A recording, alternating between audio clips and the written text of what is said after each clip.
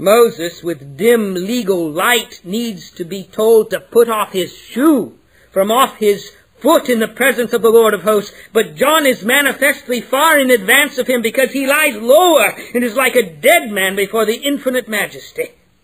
How blessed a death is death in Christ. How divine a thing is life in him.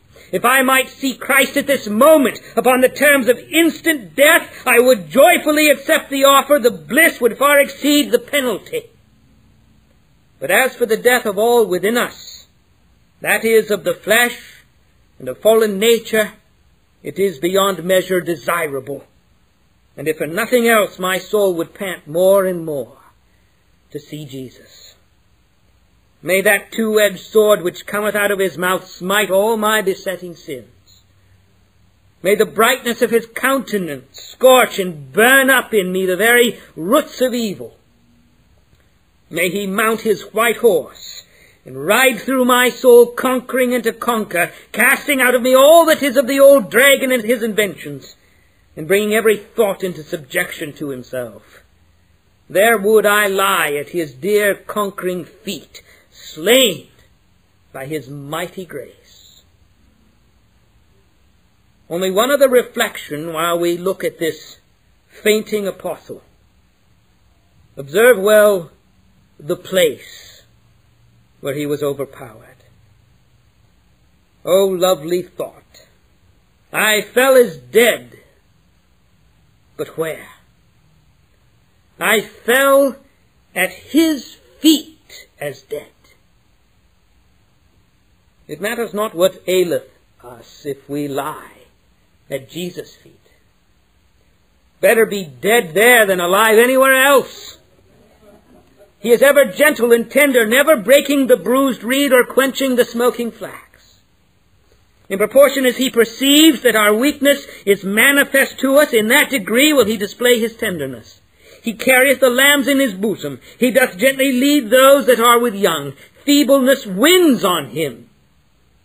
When he sees a dear disciple prostrate at his feet, he is ready at once to touch him with the hand of his familiar love and to revive him by his own strength. He restoreth my soul. He giveth power unto the faint. He saith unto our pitiful weakness, Fear not, I am the first and the last.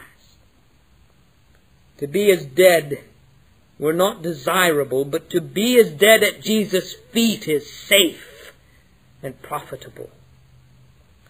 Well doth our poet say, when expressing his desire to escape from all worldly bonds, But oh, for this no strength have I. My strength is at his feet to lie. And now, having seen the disciple overpowered, I shall ask your consideration of that same disciple restored. He was not long in the condition of death, for the Master laid his right hand upon him and said to him, Fear not. Here then we shall notice that when the children of God become exceeding faint and feeble, and their own sense of impurity and nothingness becomes painful and even killing to them, the Lord has ways of restoring and reviving their spirits. At first, he does it by a condescending approach. He laid his hand upon me. It is noticeable that in the great cures which our Savior wrought, he almost always touched the patient. He could with a word have healed, but to prove his fellowship with the sick, he put his hand upon the leper and upon the blind eye and touched the deaf ear, thus manifesting his condescending contact with the infirmities of our nature. The Master could have spoken a word to John and have revived him, but he did not stand at a distance or guard himself with a touch me not, but instead of that he commenced his cure with a touch. No other hand could have revived the apostle, but the hand which was pierced for him had matchless power. There is mighty healing in the royal hand of our Emmanuel. When the Holy Spirit inspires us with a sense of the relationship which Christ bears to us, of the sympathy which Christ feels with us, of the kinship and fellow feeling which reign in Jesus' breast, then are we comforted. To know that he is not ashamed to call us brethren is a wellspring of comfort to a tried child of God. To feel his presence, to perceive the touch of his hand, and to hear him say, I am with thee. Be not dismayed, for I am thy God. This is new life to our waning spirits. Oh, what bliss is this! In all their afflictions, he was afflicted. He is a brother born for adversity, a sympathetic and tender friend touched with the feeling of our infirmities. He laid his hand upon me. O child of God, pray for a manifestation of the kinsman Christ to thy soul. Ask that he would instruct thee as to the fact that he enters into thy grief, having himself endured the like. Thou art one with him, and he is one with thee. And as surely as the head feels the pain of the members, so does Jesus share in all the sorrows of his people. Let this be a comfort to thee, thou who art now lying as dead before the risen Lord. He comes near to thee, not to kill thee, but to revive thee, by most intimate intercourse, talking with thee, as a man speaketh with his friend. O man greatly beloved, be not so overwhelmed with the greatness of thy Lord as to forget his love, his great love, his familiar love, which at this moment lays its hands upon thee. The same action implies the communication of divine strength. He laid his right hand upon me. It is the hand of favor. It is also the hand of power. God gives strength to those who have none. He puts power into the faint. When the child of God is brought very low, it is not a mere subject for consideration or theme for reflection that can lift him up. Sick men want more than instruction. They require cordials and supports.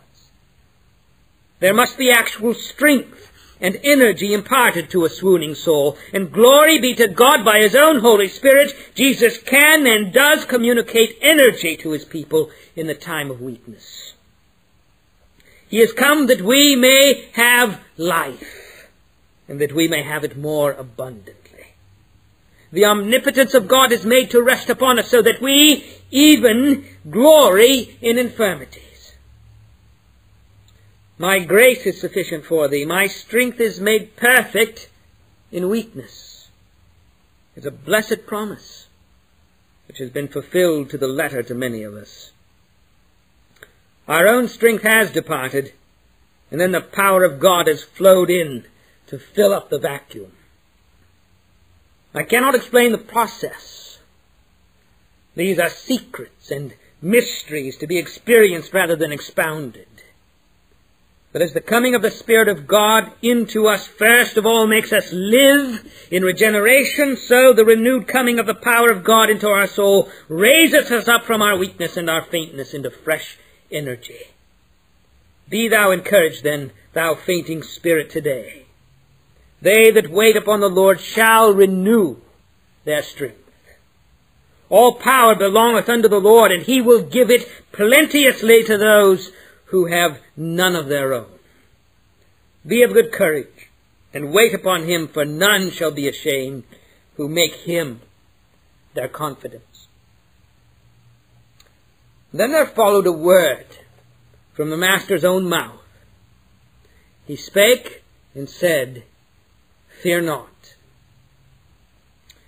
Here he applied the remedy to the disease. Christ himself is our medicine as well as our physician. His voice, which stilled the sea, also casts out all our fears. The Word of God, as we find it in this book, is very consoling. The Word of God, as we hear it from Christ's ministers, has great power in it. But the real and true power of the Word lies in Jesus, the Word. When the truth falls fresh from his own lips, then is it power. Right truly did the Master say, The words which I speak unto you, they are spirit and they are life. With what power did those syllables fall on the fluttered heart of John? Fear not. Oh, that we might hear the same voice by the Spirit in our inmost